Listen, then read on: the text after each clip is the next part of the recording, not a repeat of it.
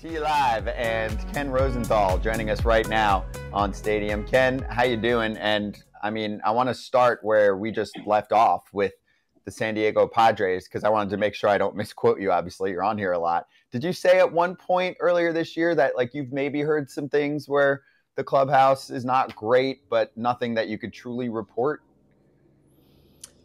I've heard various things about that clubhouse throughout the season. Up, down, this, that. I don't know exactly what's going on there and what has gone on there. I saw Juan Soto's quote from last night basically saying they quit on the series. I'm paraphrasing. It wasn't exactly that way, but that's essentially what the gist was. They've had a number of team meetings, players only, and it just seems that for whatever reason they cannot get it going. Now, I can say this with some confidence, having covered a lot of losing teams in my career. When a team is losing, when it's going through what the Padres are going through, underperforming, well below expectations, there are going to be some things going on in the clubhouse. So I'm confident there are some things going on in the clubhouse. I just don't know exactly what they are. Okay, so let's swing it to Philadelphia. Main event from last night. Michael Lorenzen with the no-hitter, and we can get to the trade component in a moment. But let's start with one part that I left out from the top because I wanted to save it for you because you've talked about it on Fair Territory and wrote about it in The Athletic. Are Philly fans getting a little soft? They suddenly love their ball players. You're new. You're struggling. Let's standing ovation for this guy. And Lorenzen pointed it out. He's like, I've never seen a crowd like this. And he referred to the Trace situation from the weekend. Well, on Fair Territory and in what I wrote today, I was having a little fun. So let me give you some background. I went to school in Philadelphia, and I also worked there, or actually right outside was where I lived, in South Jersey for a couple of years. So I've got a good familiarity with the city. And what I wrote was, when I was in school, once drove to the vet, the old vet, with New York plates, going to a Giants-Eagles game, and people were throwing stuff at the car. Early in my career, I covered a game, one of the first baseball games I ever covered for my paper in New Jersey. They sent me on the day that Mike Schmidt took the field in a shoulder-length wig and sunglasses because he had told a Canadian reporter that the Philly crowd was a mob scene, uncontrollable, beyond help. So those quotes came out. He knew he was going to get heat, and he took the field like that. So what I wrote was, that's the Philly I know. This Philly with giving standing ovations to a struggling $300 million player, that is a bit out of character. Last night, much different. Guy's throwing a no-hitter. Of course, the fans are going to be on his side. But I was just having fun with it. And, hey, I even go back to last year when I wrote that I didn't think firing Joe Girardi would solve the Phillies' woes. Obviously, that was proven wrong. Philly fans, from the moment that came out through the end of the World Series and to this day, still give me grief about it. All well and good. Hey, they were right and I was wrong. So the Philly I know is this rough and tumble, demanding place, and now it seems to me it's a little softer. Ken, the trade obviously for Lorenzen pays off, but they did it last year. They made some smaller moves that got him to the World Series. Is Dave Dombrowski not getting enough credit as the GM that can go into an organization? Yes, he destroys the farm system, but he also gets you to World Series, and he's won a few. From the Marlins, he didn't win in Detroit, but the Phillies he got there, the Red Sox, right? Is he the best at this, and does he deserve more credit, or are Philly fans going to be booing him soon? Actually, AJ, it seems to me that he gets a lot of credit for doing just what you described. He can get a team to where it wants to be, whether it's the playoffs, the World Series. Obviously, the World Series title is the ultimate goal. He is excellent at that. He knows how, in the words of one of his former assistants, how to top off a team. And he does that at extremely high levels. He is a winner. Now, yes, it can disrupt the farm system. That's sometimes the price you pay. But if the goal is to win the World Series and you want to hire one executive today, I would say that Dave Dombrowski would probably be the guy you hire. I would expect that he's going to the Hall of Fame, and deservedly so. So, does he get the credit he deserves? Maybe not, because GMs generally don't get that kind of notoriety, but he certainly deserves it because he has done that, done it repeatedly, and won it in a number of places now. Well, Dave is technically the president, not the GM, so you can't Right. take Sam Folds' title away from him. I apologize, Sam. Yeah, Sam's upset about that. But is this how other teams should have acted at the break? Like, we call for even Scotty B said, hey, this trade deadline was kind of meh. We call for these big splashes. Should teams know how to supplement, or do you think other teams tried to supplement and they just didn't get this much immediate success out of it? Angels. Well, part of the problem was the supply of quality players was so limited. And invariably, in that kind of situation, some teams are going to get shut out. Now, what's interesting about this deadline so far is that some of the teams that didn't do much have been okay. The Mariners traded their closer. They're doing really well. And then some of the teams that have gone all in, the Angels being the classic example, they have not done okay. And we've seen this variance occur, and it kind of leads you to a nowhere place when evaluating the deadline. Some teams are better off doing what they did, and some teams are better off having done nothing or even sold. It's odd, and it's kind of hard to put your finger on. Now, the Cubs, if you look at them, they decided not to sell and went out and bought Candelario and the reliever, Cuas. They've done better for it. I know they just lost a series in New York, but they have been where you'd want to be as a buyer. So it's kind of hard to judge just yet where these teams are. I mean, the Padres bought and it hasn't worked. It's 2 weeks since the deadline, not even 2 weeks. Let's see how it all plays out, but there have been some odd things occurring so far. Seattle, to me, is maybe the oddest. That's a team that you trade your closer, you don't really do anything else. You would think that's a problem. Now, I know they got some guys from Arizona they liked, but yet they've continued on what really started about a month ago. Some much better play. Cincinnati did not do enough. Well, they've paid for it. Miami did quite a bit. They were struggling for a bit. It's hard to know. Okay, so on the topic of odd, I'd like to take us to the Orioles, and not the broadcast situation. That's been covered at length on this show. Is there space available at Camden Yards coming up for us to potentially rent it out and use it for FT Live or anything else, since apparently that gorgeous ballpark is being somewhat rejected by John Angelos unless they build him Disneyland around it? Well, Scott, the way the situation works right now is they have a lease and it expires December 31st. They've yet to negotiate a new lease, even though at the moment that lease is completed, they are going to get from the state of Maryland $600 million. You would think that might be enough, but John Angelos, who is the managing chairman of the Orioles right now, and the governor of Maryland, Wes Moore, have talked about, both of them have talked about, doing in the immediate surrounding area of Camden Yards kind of what the Braves did in Atlanta. The problem is the land for that does not exist. And maybe you could do some little things, maybe build a garage in one of those parking lots to create more space. You have vertical garage going upward, and maybe there's more room somewhere else. But it seems to me that that's a real problem. And John Angelos has been pretty clear he'd like to replicate the Battery Atlanta. He wants to do some things around the ballpark to enhance the whole experience. He wants to make money like the Braves are making money down there. I don't see, from what I've been told, how that is going to be possible. It certainly is not possible in the same way. The Battery Atlanta takes up 60 acres. There's not 60 acres around Camden Yards. It's in the middle of a city. So what he's holding out for is not exactly clear. What he wants out of all this is not exactly clear. But I will tell you this.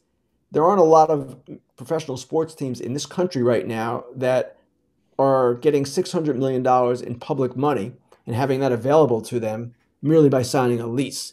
The Ravens had the same deal, the NFL Ravens. They signed a lease in January, I believe, a long-term lease to 2037, and they got their money for stadium upgrades. That's what the $600 million is for, ballpark upgrades. I don't know where this is going. The reason I wrote what I did yesterday is because I hear that it's not going smoothly, despite the governor and John Angelos repeatedly saying all is well.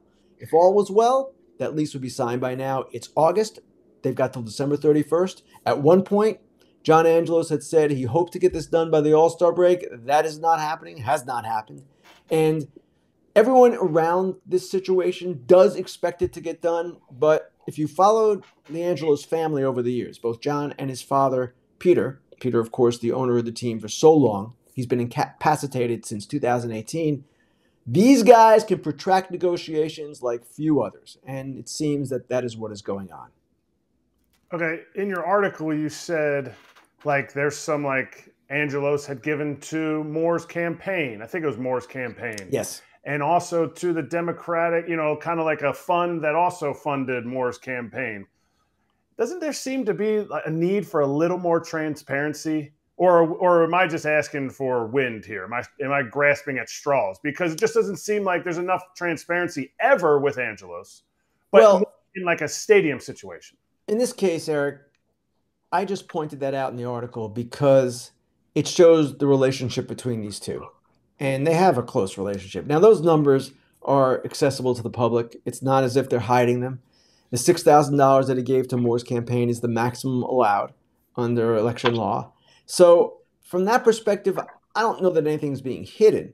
But the point I made in the article is I don't know that Wes Moore is going to undercut John Angelos publicly, if indeed there are problems behind the scenes, as others have indicated, when John Angelos was a campaign donor. Hey, Ken, do you feel like this is a trend in Major League Baseball? I've heard about this where owners are essentially jealous of the Braves. It's worked out so well. They basically buy all of the land around them. You create a mini city. And I don't know all the details here, so I could be a little off, but whatever. You can take losses on buying things and take losses on the team and then split it up. There's a lot of fancy business work to be done here and a ton of money to be made. So every owner is looking and going, I can create a massive new revenue stream. The Cubs have done this to an extent too, and it's a much nicer area. Cardinals. Do you feel Cardinals? Yes. Do you feel like that's a trend and that's a jealous owner here? Also just seeking out an opportunity where he can perhaps not only make his franchise a lot more money on the short term, but eventually you figure hopefully he sells. The Johns both hopefully sell Fisher and Angelo someday to save us all. So do you feel like that's a business thing going on in this sport in particular? Because you have more volume in terms of baseball games.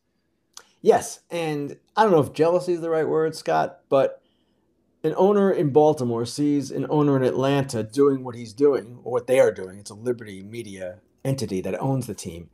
And sure, they want to duplicate exactly that experience because it does create a lot of revenue. And in Baltimore, I will say this for John Angelos, he does have a feel for the city, does have a desire to make the city a better place, and it's gone backwards a little bit downtown in recent years. And that's part of his motivation. There's no question about it. But does he want to make money? You bet he wants to make money. And you mentioned the Cardinals. They've done it. The Red Sox have talked about revitalizing the area around Fenway a little bit, if I'm not mistaken. All teams would love to do this. Sometimes it's achievable. Sometimes it's more difficult. It just seems to me from the people I've spoken with that around Camden Yards, unless you give the Orioles those parking lots to build on, which the state is not going to do. The Ravens have rights to those parking lots as well. I don't know how this gets done. Ken, question for you, because we're talking about this, and I live in Chicago, so I'm familiar with Wrigleyville and all the bars and stores around Wrigley that the Ricketts family has put up. A lot of, and this could be just a rumor, this is just kind of fans that I hear talking or friends who still go to games and stuff. When the pandemic hit in around 20 and all those years where all those bars were closed and not making money, do you think how much of a effect do you think that had in the Ricketts decision to maybe, hey, not extend these guys right now, or we can't afford to pay these big contracts and we're going to rebuild for a few years because also I've been losing money on all the bars and everything around there too? Well, at the time, during the pandemic, I believe, or maybe shortly after, Tom Ricketts was quoted as saying the losses that the Cubs sustained were biblical. Yeah, yeah, biblical. or just him. Right. The Cubs are doing just fine. All major league teams now are doing just fine. You cannot promote how much your attendance is up every week, which baseball is doing, and rightly so, and say that the sport is in financial trouble or that you're in financial trouble as an owner. No one is going to buy it. No one should buy it. No one ever should have bought it. At the same time, it has influenced the way teams have operated, and certain teams are not as willing to spend anyway as much as others. And I'm excluding Cohen from this conversation because he's on another level. The Cubs are in a position where they've kept their team together. They've added to that team. And now in the offseason, they will again be under scrutiny because it is time for them to go forward. Time for them to take the next step to becoming not just a contender, but a potential World Series team. And Bellinger will be one benchmark there, but he's a Scott Boras client, and we know that most Scott Boras clients, if not the vast majority, generally go for the highest dollar figure. And maybe the Cubs don't have that. Maybe the Colorado Rockies bid $1 more, and that's that. Could happen. But if not Bellinger, if not Stroman, then who else? And there are other free agents, not so much on the offensive side, but certainly on the pitching side, that will be available. Ken, let's just say this goes nuclear in Baltimore, okay? And somehow, some way this doesn't happen, which I feel like this is one of the biggest stories we're talking about for no reason, because there's no way it doesn't. They don't sign some sort of a lease. Where do the Orioles play? This is why I think it's all bullshit. Because the Orioles aren't going to play somewhere else. They're going to play in Camden Yards, so they're going to get a lease signed. So I feel like we're talking about this. Were they not going to play in Baltimore? They got nowhere else to go. So it feels like to me the city has all the power. Not only does the city have all the power, they're holding and saying, oh, Angelos, you guys are super greedy. You want every dollar. You won't pay your players. Here's $600 million. We give you. I feel like this is all the Angelos is saying, no, we want more because we're the Angeloses and we deserve more. Screw that, dude. If I'm Baltimore, if I'm the Maryland governor, I'm like, okay, call my bluff and go play somewhere else and get back to me. AJ, I'm glad you raised that point because in the article, I believe it was the second paragraph, I said no one expects them to leave. And let me preface all of what I'm about to say with this comment that because of the Colts leaving in 1985, that city is still kind of scarred. Now, younger people don't remember, of course, it's almost 40 years ago, but I worked there for a long time, and that is always on people's minds. So that is why this gets people nervous, fans nervous. But at the same time, there is almost no doubt that they will stay in Baltimore. The commissioner, Rob Manfred, has said repeatedly, he said it at the winter meetings, and he said it again at the All-Star break, that team is not leaving. John Angelos has said this team is not leaving, that Fort McHenry will be standing as long as this team is here, something along those lines. They're not leaving. And I agree with you. Your basic point, he lacks leverage. I don't see where he is going to be able to stomp and kick his feet and raise heck and get what he wants here.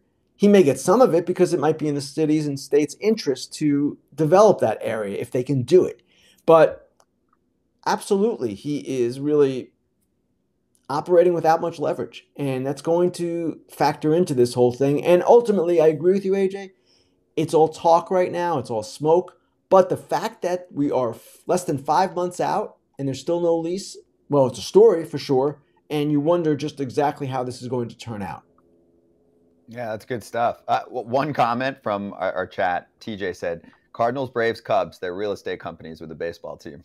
It's clever. Good line. Every team, listen, I think every team you ask. They want to be if they're they not. They all want to be it. You think, listen, I know for a fact the White Sox would love to develop around whatever it's called now, guaranteed rate field. Yeah, there's a lot of nothing around there. But because of the way it's zoned, they can't. Yeah. There's so many hurdles you have to jump over. And the Braves were smart. We played in Turner, and they're like, our fans are in North. Most of them drive through the city. Oh, there's, 60 acres they bought? And they paid for it and said, we're going to take these 60 acres and make what we want.